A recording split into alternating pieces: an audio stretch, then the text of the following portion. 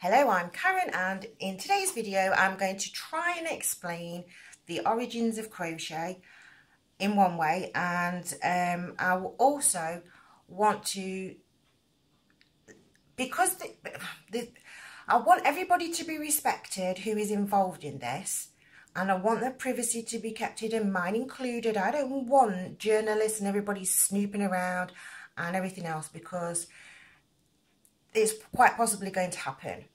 And because this involves the royal family and Napoleon and the Penelope magazines and everything else,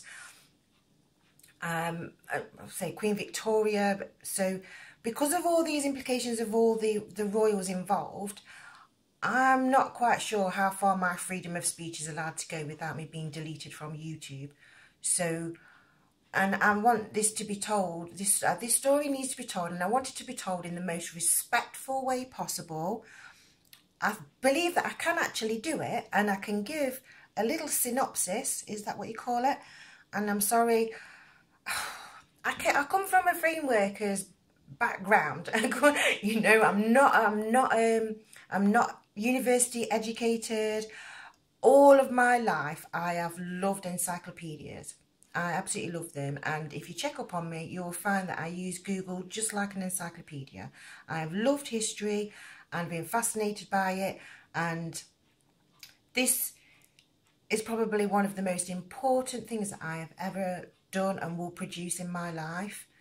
I want the permission to be able to write the story. I want, I don't know if I'm allowed to enter it into the Dublin Museum's printing call for the 20th century printing evidence of things, but I know I'm right. I know it, and I've got as much proof as I possibly can. Okay, so I'm going to try and share my proof. Evidence of my proof I want to be included is there's a painting of Napoleon painted in 1812. There is a painting of the royal family with Queen Victoria, Prince Albert, and importantly Princess Helena just there. I want to use this is the 1833 edition of Penelope magazine. I want to use the 1823 edition and the 1821 edition. I also want to use Miss Lambert's books, especially the one that dated 1842. I want to use, oh, I don't know where my little tab's gone now. I might have to close a tab down to be able to do this one. We've got Napoleon, it's just there, look. I want to use Penelope's web, of the meaning of Penelope's web. I want to use Homer's Odyssey of Ulysses, and also the Baghdad battery. They're all my things off the internet. I also want to use some information, well, actually a picture in Liz Paludan's crochet history book. I have proof as well of the date that I bought this book, so I could not possibly have copied this particular piece of work that I've made. As you already know from my previous videos, I actually showed you how to do this stitch here, and since then I've learned how to do this stitch, this stitch, this stitch, and also in the chain work I've actually discovered the actual correct way to do that. And this is a produce of this particular part of the pattern there. Okay, and I want to also use, excuse me, I was trying to follow Mademoiselle Rigaud's very first pattern that she published in 1846. So Mademoiselle Rigaud's 1846 book to be included. And this is a diamond. I know most people see a diamond like this shape as a diamond. This is actually representing a jewel diamond, is what that shape is all about. It's an octagon shape. I managed to decipher the pattern to get to this stage, and I've just put my own edge of single crochet all the way around the edge. That's what I've managed to produce from that. I also want to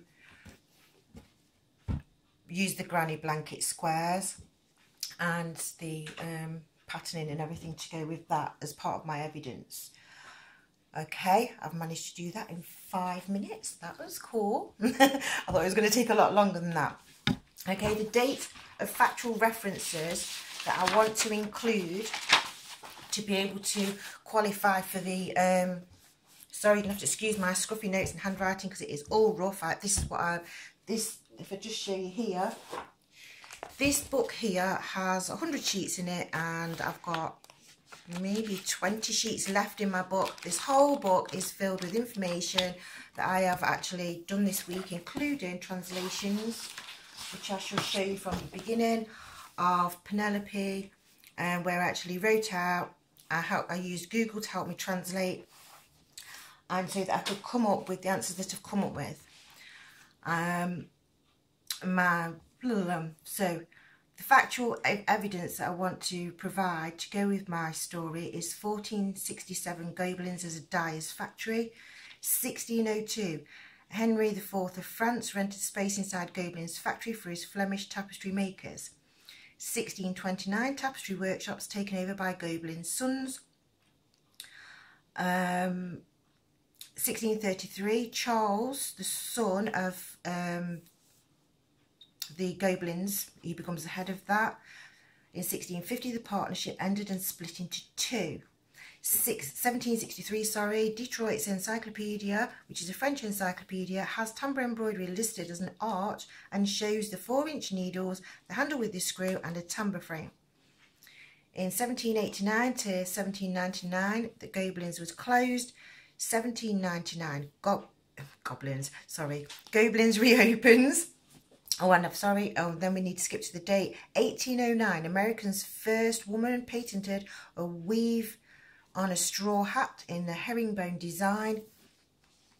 1812, Monsieur Drago and his 2 daughters, one of them was widowed, they arrive in Coggeshall and begin Tamberlace factory.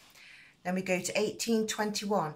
In 1821, Napoleon died and the Penelope Dutch magazine was published. 1823, Crochet appears in the Penelope magazine.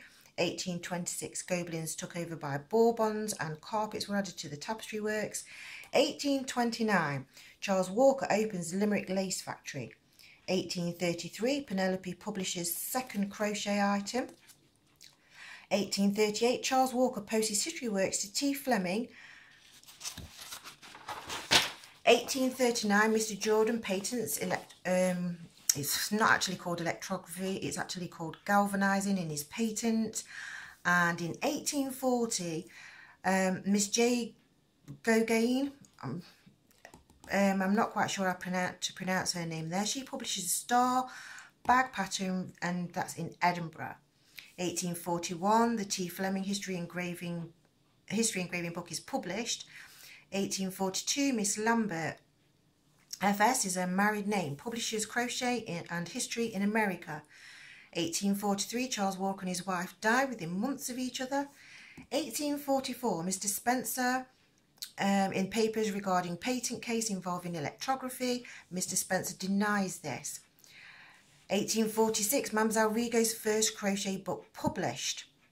1847, Miss Lambert republishes her first book with alterations to history and patterns.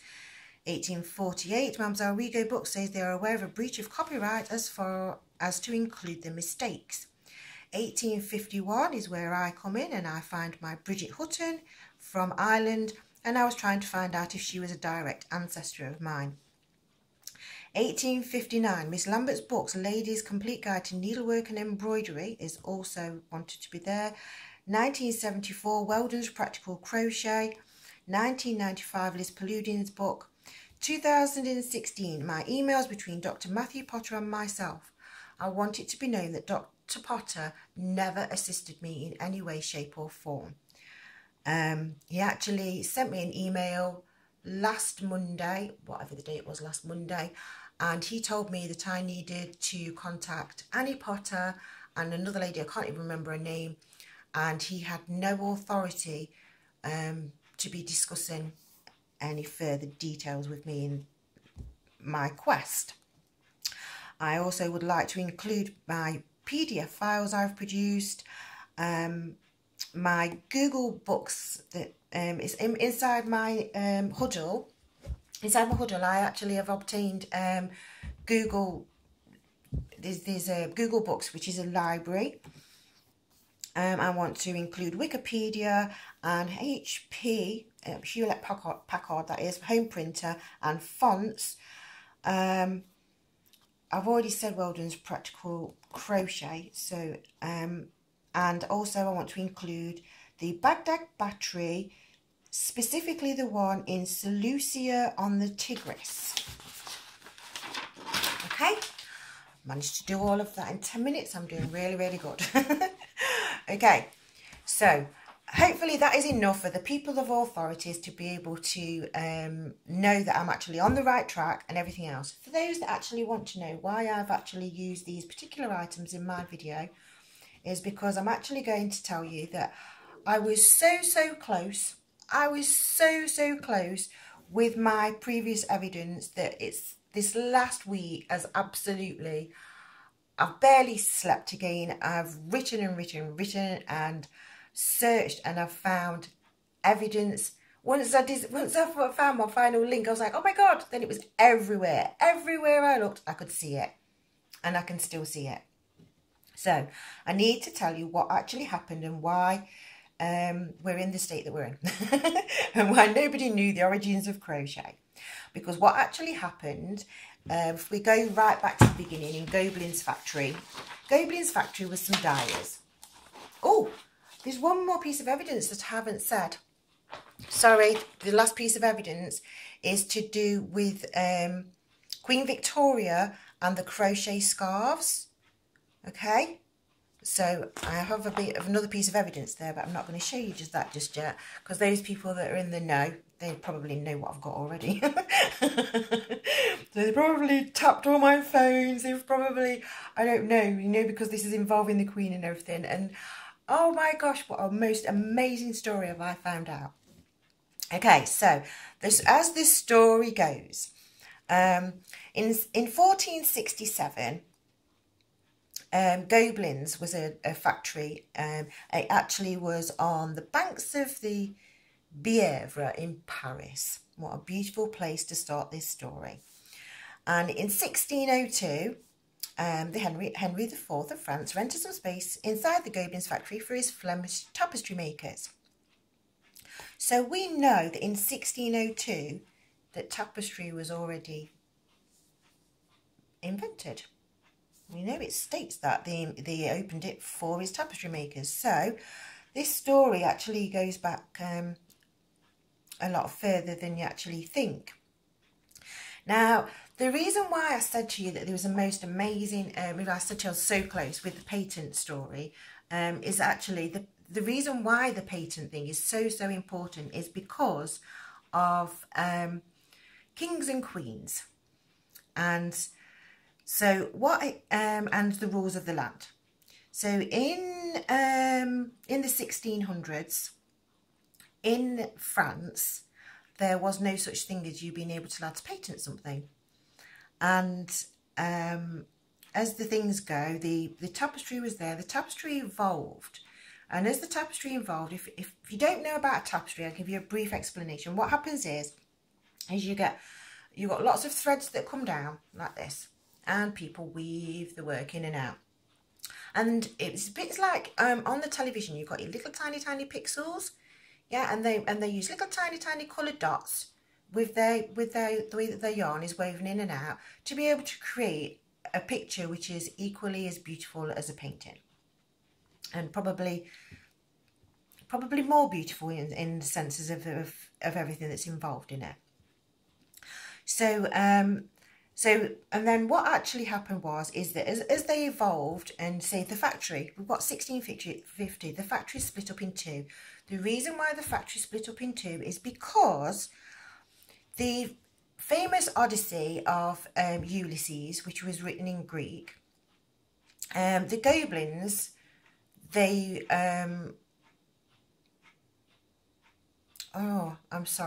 Flemish people. The Flemish people came along, and the Flemish people, I'm not 100% sure on this one. One of them was rewriting out the Greek Odyssey. Okay, that was the picture that I showed in my thing. So, and then they shared it with the other one because they was trying to solve a mystery. And the mystery involved the Baghdad battery. I'm going to show you the Baghdad battery again, just so that you can see what the Baghdad battery is if I haven't crossed that off my huddle. So just bear with me 1 minute. There it is at the front. The Baghdad battery. So this is an earthenware clay pot.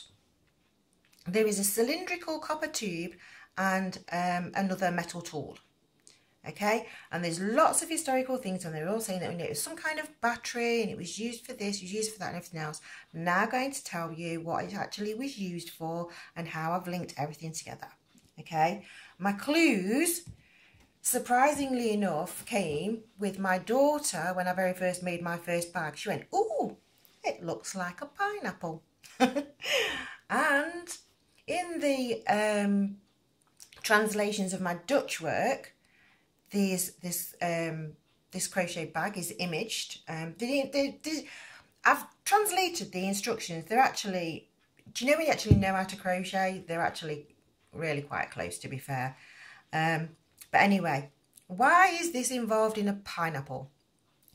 Right, okay, so what, it's supposed to be some kind of battery. They've all been saying that, and it actually can do the galvanizing. So that is where you've got one piece of metal, which they was using copper, and you could cover it with silver, right? Which is what they use in the process to be able to make Mademoiselle Rigaud's bell gauge that's patented by Chambers and Co. Okay, so what the bit about this though, this is the bit that got me, is that I've been interested in this as well for years and years, and I never ever in my wildest dreams would link it to crochet, but actually it does. The actual pot itself is a pot. The actual cylinder of the copper is a pineapple corer, and the actual stick with the things on it was to be able to stick inside the pineapple, and then it was all held, so you got the core of the pineapple inside there, and this was the tool to pull it back out. Yeah, they also used the tool to be able to pick up the bits of pineapple that they was eating, and it was all like stuck. There was a seal on the side of the top of the pot, and I do believe that they actually was using it originally as two things. The first thing was actually to be able to make some kind of wine.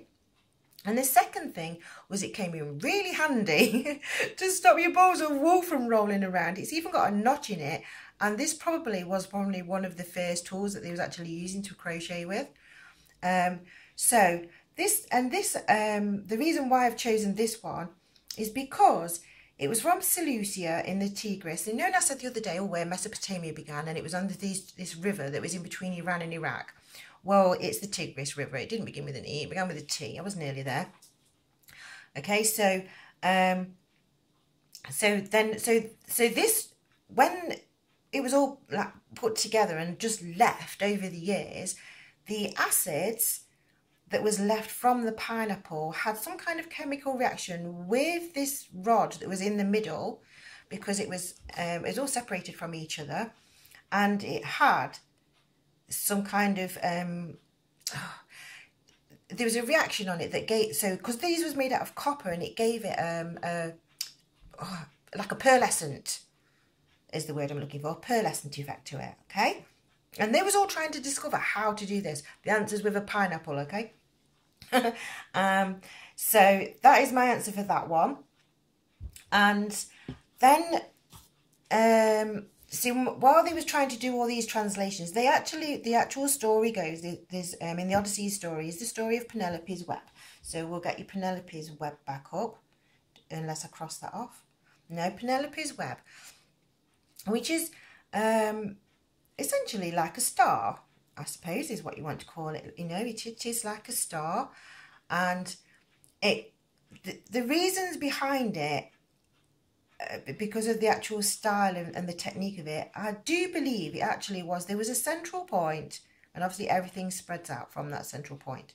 So they've, you know, that could be the inventions, it could be to do with all sorts of different things, is what different people have said. But the story goes that while while Ulysses was off fighting the Trojan War, Penelope was left at home. And so she was creating, which has been translated into a tapestry, it's been translated into embroidery, and it's also actually been translated in 1994 by Butler to mean that she was working on a tambour frame. So the tapestry workers, so the Flemish people, so it's the Flemish have the story.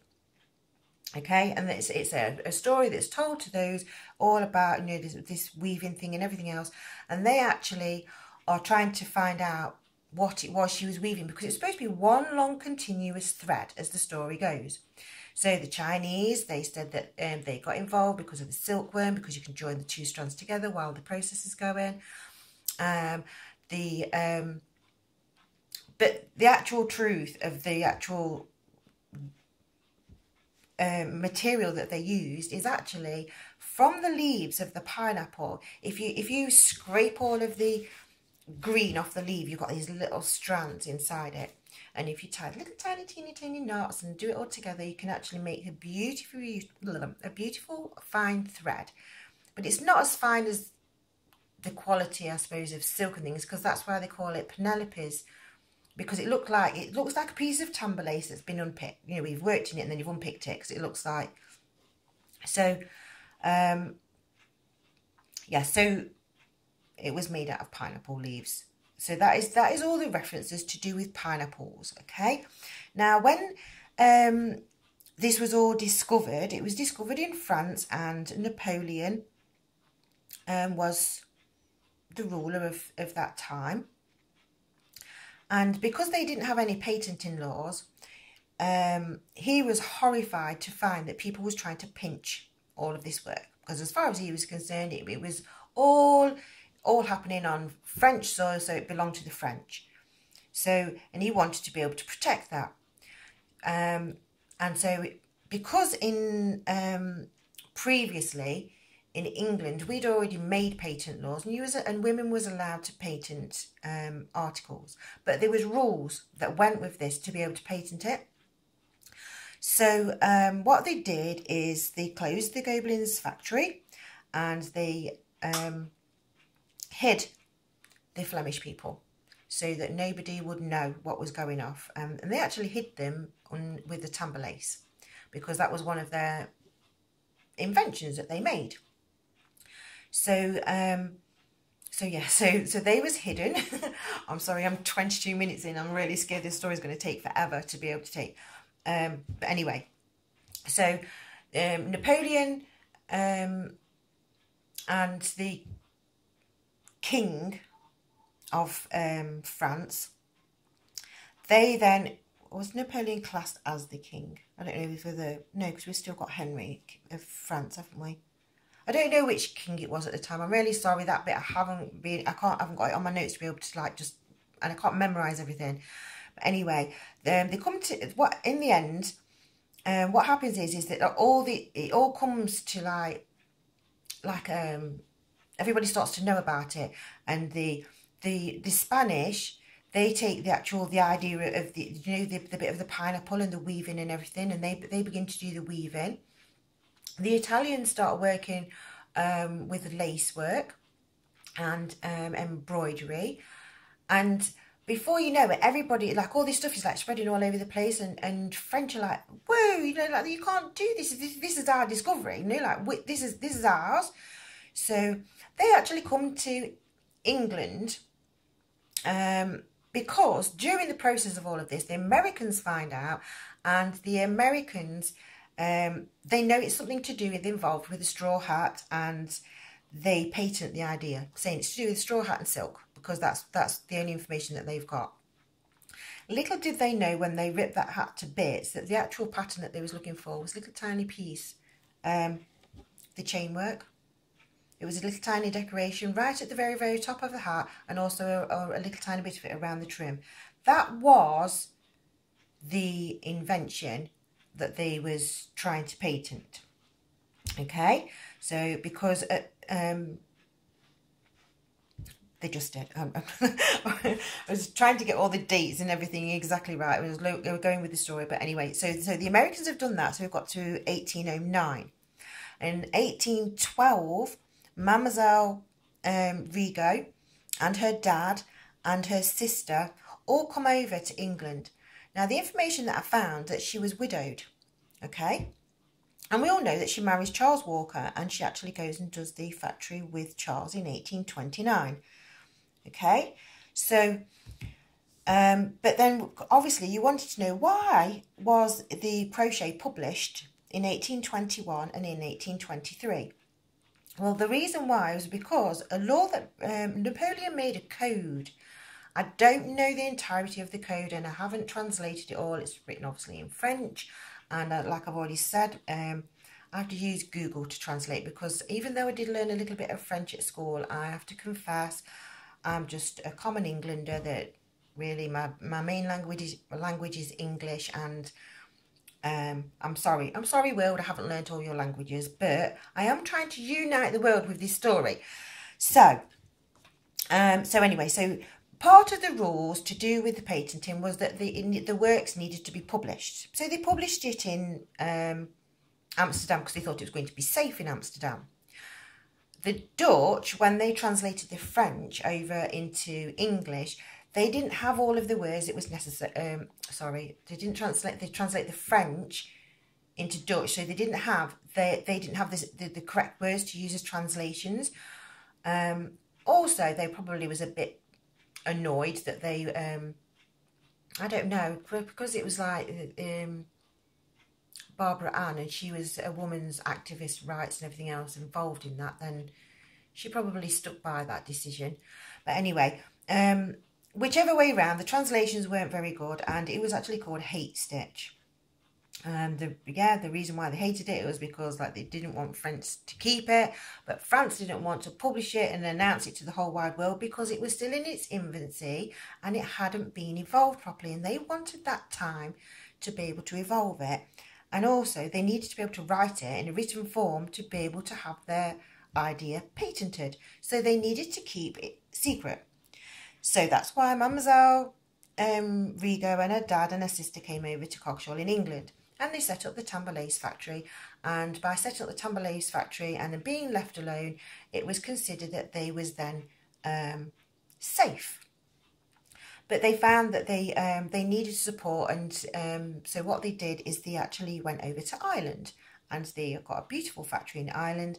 And what they did is, because they were such a lovely family, they used girls from the very original Magdalens, who were children that was invalids, they was blind, they invalids. I'm sorry, don't take me on being politically correct. In the historical words, it does say that they was invalids. Okay, I'm just repeating what I've read. So, oh gosh, this is just so complicated. Anyway, so you've got those over in Ireland developing the art of crochet. Okay, because that was what they was trying to protect, because everything else had been pinched from them, more or less. So anyway, they get to the stage where they're nearly ready to actually print, to be able to do all of this work. And say the Queen Victoria is involved in all of this, because she's obviously because of Napoleon and the King of France. And so when they actually go to start getting ready to do some publishing works, the history of engraving is sent to be able to go to publishers. This is where the publishers then notice what is called, they call it this little symbol. So there's the arrow, there's the the letter D. If you have it, everything needs to be back to front to be able to print it. So you have to so when you look at it, it's back to front. Then when you print it, it comes out the right way around. So yeah, so just looking at this cross has just made me realise that I've missed out a little bit about, because the weaving pattern, because it's on the back of this. On the back of this, I don't know if you can see it, there's a little tiny cross of to do with the weaving, which was for that. But anyway, So where have I got to? We've got to Ireland, and we've got to Mr. Jordan. Right, Mr. Jordan is part of the printing company. He goes to patent the stuff, and there ends up being a court case, well, a patent case. Now the Queen already knows all about crochet, but the thing is that with the printing evidence that Mr. Walker sent to Mr. Fleming and the printers, there was also things, I say, there was the arrow, there was the D shape, which is actually part of, do you know, part of the text that there was, because they was actually wanted to print it all themselves, so they actually even printed, they made all of their own, there was cut, they used blocks of wood, boxwood, and Mr. Spencer, he engraved out of the blocks of wood, and Mr. Walker, he was doing the bits of the copper work. And the little tiny copper plates was what they was done. They made them into little tiny grids. Oh, actually, I can show you the sort of thing of like how patterns. I actually drew one. You just bear with me. Here, look. What they did is they made little tiny grids. And this is the tapestry version where they've got colour dots inside of it so that they could be able to make their tapestry patterns. Okay, so when it comes to actually doing the crochet, they'd got like little lines, little arrows, little shapes and everything to be able to represent what stitch he was doing, you know, like with these. So, yeah, because of all of those things, including the bell, they was all involved in the patent case. The Queen obviously already knew this because of the King of France and everything being trying to kept a secret, and because they still had that secrecy thing that they had to keep, because they couldn't let on that they already knew about crochet and that they was protecting them from the people that was trying to pinch everything from France. So they devised a plan and to be able to carry on, to be able to still be able to keep it. So what they did is they let Mr. Jordan, he had the electrography, which they called the galvanizing. And the way that they described it and everything was using this device, which actually is, let's just get my huddle, which is the Baghdad device, where you've got a cylinder inside a cylinder with the copper and everything. And when you put an acid inside it, it actually, the metals stick to the copper inside it, so that they produce this I don't know, let's say the electrography, that's what you just call it, because it was supposed to be to do with electrics and things. So and making a power source out of that. So so they let him have that, and they still carried on with the plan that they needed to have some more works published, because the thing is that they actually used the Penelope papers inside the patent case, because Mr. Spencer was being accused of like not understanding all to do with printing and everything, and how could he possibly have come up with all these ideas and printing in colour and everything else. So so he produced his mum, because Mademoiselle Rigaud was Mr. Spencer's mum. And so she was the one that produced the art. Miss Lambert was, I don't know whether she's still Miss Lambert at that point, but later on she did marry Mr. Spencer, which is why her initials become FS. And so they both together are translating the French, they translated the Greek in the beginning into French. And then they'd written they was trying to write in French how to do crochet patterns, but they couldn't. The printed dot things, because these also came out in the patent case. So Berlin wool manufacturers claimed that one as their invention, because it went with their wool and it went with the things, and they'd be able to patent it in Germany because it was in a different country, because there was different rules. When it comes to copywriting, you can copyright your item. So it's like, if I invent something in England, then by rights I have to patent it in England. But so this is why crochet had to be evolved on what was classed as British soil to then be patented as a British thing, and they needed all this backup history to be able to prove it because of the way that the patent rules worked. But because of the patent case, the second patent case involving Mr. Jordan and the printing things, all of this came out, but it had to be kept a secret because it was still under the laws of the patenting things. So they carried it on, keeping a secret. But the Queen Victoria, they all needed to be able to have a source to be able to trace it back to, because you know, for historians, in future historians like me, I've gone to search for the history of crochet, and I needed to find the beginning of it. And everybody's going, oh no, you can't do anything until you've got to the Penelope magazine, yeah.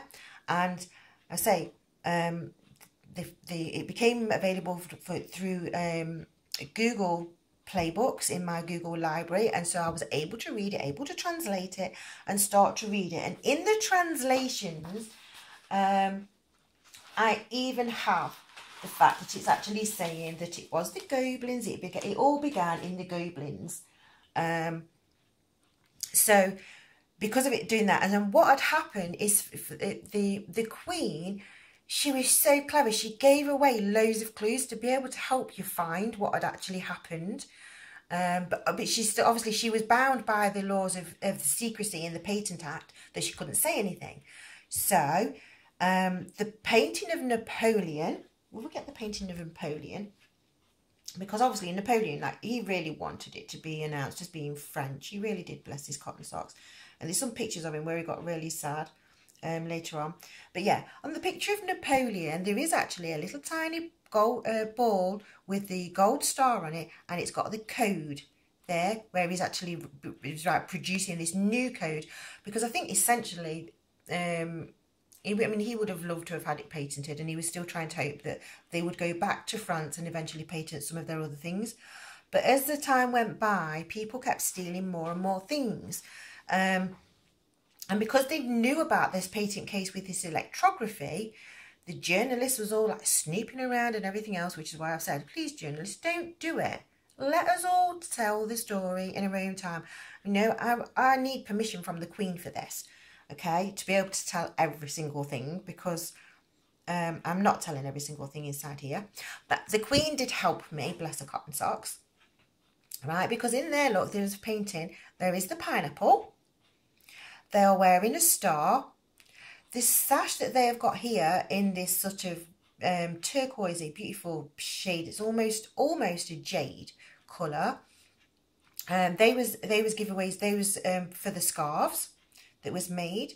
She's actually wearing the jewellery that she's wearing is all made out of emeralds, which Prince Albert designed himself, which made me think about this, because this is made out of some kind of, I don't know whether it's some brass or something, with all the little tiny beads in it, with the little tiny diamond in the centre, surrounded by the star and everything else. And I do believe that this actually might be one of, maybe even a piece of jewellery that the royal family actually had something to do with Mademoiselle. Also, the ring that I've got is linked into this, because on the underside of this ring, there is actually the star pattern, and this is made out of a metal which is not gold, and it is also not silver. It is not plated, and it never ever rusts. And inside it, because it's one of those pillbox rings, those special rings, I'm sorry, the quality of what's inside it has got bits in it from over the years, but it is the most beautiful, well, I personally think it's the most beautiful smelling perfume that I've ever come across. The key is because of the bureau and the bureaucracy and everything else, and also it actually looks like a gun, which means about I'm going to war, was my representation with that. But anyway, we shall continue. Inside the photo, inside the painting, sorry. Oh, actually, on this particular one, you can't actually see what I want to show here. Is actually the corner of the carpet, of the rug there, is actually turned over, which to me is representing the fact of Goblin's tapestry, that on the back of it, you can't, there's no loops on it. So it's almost the same as the front, which is the same as the granny square. And the Russian outfit there, that's something to do, I think, to do with the little Russian dolls, with keeping something inside something, which I think is, you know, because of the way that they was hiding things. Like, oh, I don't know where my hook's gone. See, even I've lost my hook.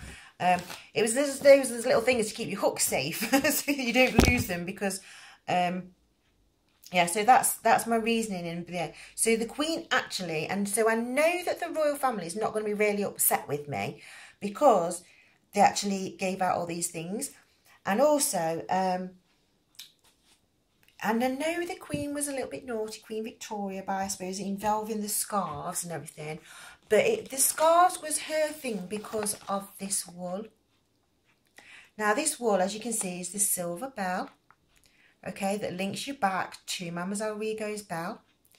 And it's actually got Bry nylon on it, which means that nylon actually was invented before it's actually classed as being invented. The Bry nylon is also an anagram, or did you call it an anagram? Yeah, I think it is with that. So it's, and it actually, so if you have it in the other way around, so it's Berlin no. The little tiny red cross above it, if I just go back to my picture of Queen Victoria.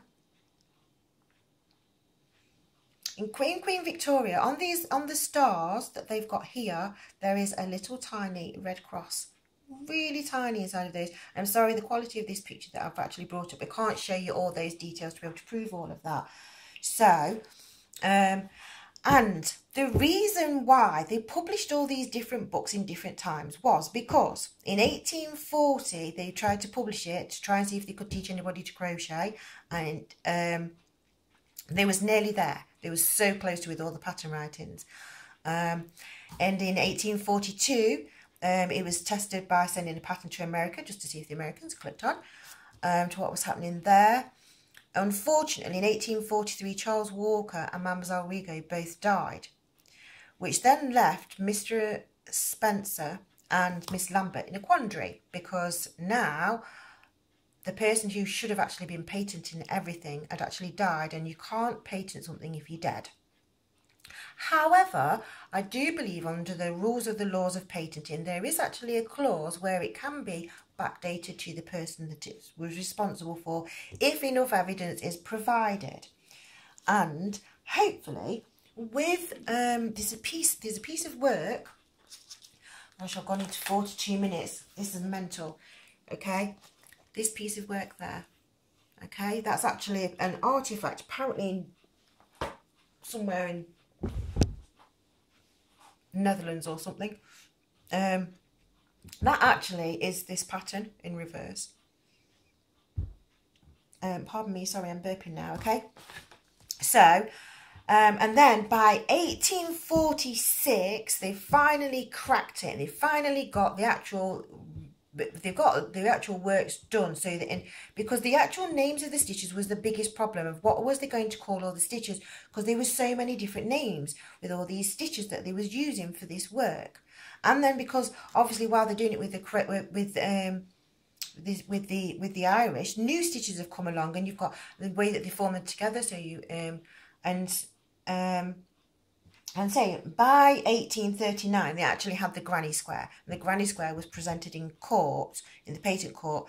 And when it was presented in the courts as part of the evidence, because they needed to prove that they could actually teach it to somebody, they had got all of the girls, well, not all of the girls from the factory, but they all sat in a row, all crocheting away. And when you look at somebody who's crocheting, and you got to think that they're dressed in Victorian times in the clothes that they was wearing, with the white aprons over the top of dark items, because they needed to wear their Sunday best, because they was going to go to a patent thing and probably see the Queen. So they really needed to be like on their best behaviour, and the best of the best was sent there. So they all crocheted, and they was working as a teamwork, so that they started off like in a chain, and so they were showing you they was working the yellow, they was working the red, they was working the black, and then there was like the stitching of them all together, and then the actual work around the outside as one person starts, and as it gets so far around the table, because they used to have it upside down on the table, And then the other one would then, so you'd all sit around the table and you'd play musical chairs. Probably where musical chairs might have even been invented from, who knows. But sorry. And I know this is like immensely long video, and there's loads of people that are going to be like, I do not want to listen to this. I'm not interested. But I know I'm right. I absolutely know it. And there's more little bits as well. It's like later on, and then the proof that I've got about the development of the actual writing of the patterns is because in 1846, Mademoiselle Rigaud's book is published, which is where I learned how to do this stitch, which I have proven that. So technically, I have learned to crochet from Mademoiselle Rigaud's instructions, because they all started off from there, because they just did. And so then in 1847, Miss Lambert republishes her book with alterations to the history and to patterns. Okay, and then in 1851, I've got my Bridget Hutton, who's registered as living in Bulwell, in the area where I live, in Nottingham. And then we go to 1859. Miss Lambert's book in 1859 includes all of the works of the previously published people. So it's got in there, it's got the Jane Gogin's work, it's got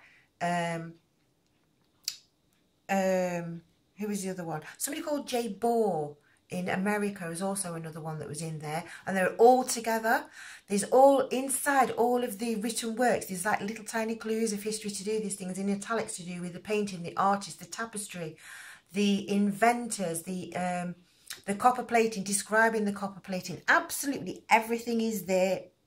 When you know it's there, and you're like, oh my god, I was so surprised. So I then get back to now. We're in 2016. It is May the 23rd. It is Monday. And I want to declare that I have solved the mystery of crochet. And I think it's brilliant. I think it's brilliant that they, you know, like, if you go see photos of the scarves of this wool, they actually, apparently if you try and take a photo of it inside the glass cabinet, it comes out a different colour. So I don't know whether that is because that they've actually used a special lens over the cases, or whether there's some actual special properties of this wool. I really don't know. So I do believe that that's it. I'm completed. I've given you a synopsis of the whole events. I would love to write this into a story, and I would love, or to be fair, it should be made into a film, and it should be the Queen of England and everything should be respected, and everything for protecting Queen Victoria, and for all the years that they've actually protected France for their discoveries. Because at the end of the day, crochet itself was actually, I do believe that Mademoiselle Rigaud, I think the de la Bronchandière is actually the name of the road that she was, I think she was in a carriage, and that she'd got a crochet hook with her, and she was just messing about with some strands of a yarn. Could have even been her own hair, for all I know. But because she would have taken her hook with her everywhere. And I'm not quite sure, but I think that Queen Elizabeth may actually have that hook. I don't have any proof on that one. But I do think that she quite possibly does, because somebody needed to have it saved somewhere. And I want to thank the royal family for leaving all these amazing clues everywhere, and involving people like the army. I mean, obviously the army was involved because they needed to fight the wars of that time. But then even just before she died, Queen Victoria sent out all these, there was, I think it was in 1900 or late 1889, 1899 even. I can't do my maths backwards, can I now? I'm so excited with everything. For her to send out those with her initials on them, whether she actually crocheted them or not, that's always under debate, but it's quite possible her daughters did.